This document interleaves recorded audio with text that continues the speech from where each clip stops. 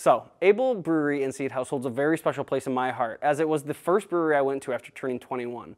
And it was kind of my first experience into the local craft beer scene here in Minneapolis and St. Paul. I've pretty much loved everything that they've put out since then, including this home run of a Goza, the Grapefruit League. So, let's step up to the plate and drink for the fences. Yeah, okay, that didn't work. Let's drink this now.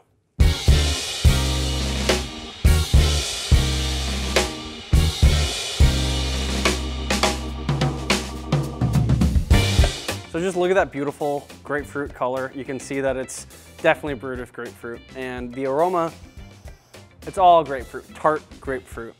Oh yeah, okay, so unlike the Minnesota Twins, the grapefruit's really stepping up to the plate and delivering on all its promises here. The mouthfeel is sweet and medium bodied, just like any great Goza should be, very refreshing.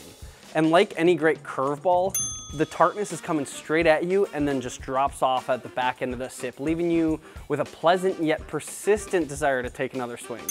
So unlike Twins ball player Josh Donaldson, the Mandarina Bavaria hops are very subtle in here, but they bring a nice balanced sweet and citrus flavor to the beer overall.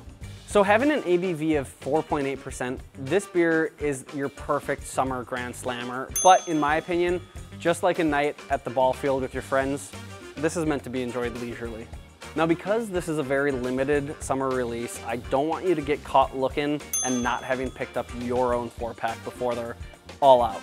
So, what's your go-to summer slammer? Drop it down in the comments, and while you're at it, maybe like this video and share it with your friends. And, you know, get out to a ball field and enjoy a ball game with this beer. Grapefruit League from Able Brewing. Cheers.